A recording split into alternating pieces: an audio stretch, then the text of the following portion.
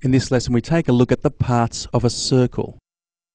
So there's our circle there. The dot in the middle there shows the center, and it's often marked as O. Now a line that goes through the center and goes from one end of the circle to the other is known as a diameter. A line from the center to the outside is known as a radius. Okay, I've drawn a diameter there, and I've cut the circle exactly in half. Okay, a half circle is known as a semicircle. I've got a full circle back. Let's start splitting it up. If we start splitting it up into quarters, okay, 1/4 of a circle is known as a quadrant. A line like this from one end to the other but doesn't go through the center is known as a chord. And that area I've shaded there is known as a segment.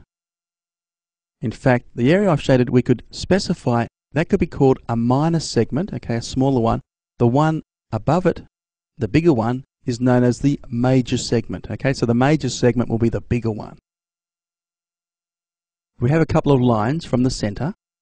All right, what we form there is a sector, okay, or a slice of pizza if you like, a sector.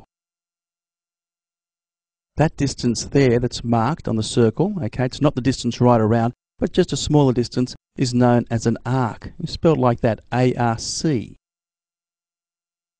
If we wanted to know the distance right around the circle, okay, we'd refer to that distance as the circumference. Okay, the distance around the circle, sometimes referred to as the perimeter of a circle, the circumference.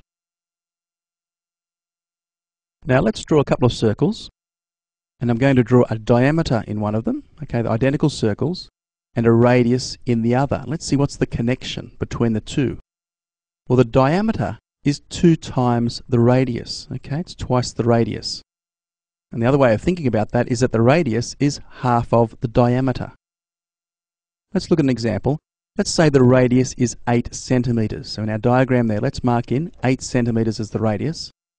Then the diameter is double that. Okay, the diameter will be 16 centimeters. Okay, radius of 8, we double that, the diameter would be 16. What if the diameter in fact was 10? So on our diagram, let's mark the diameter as 10 centimeters. The radius is half of that. Okay, so the radius would be 5 centimeters. So looking at that, diameter of 10, the radius half that is 5. Okay, that's pretty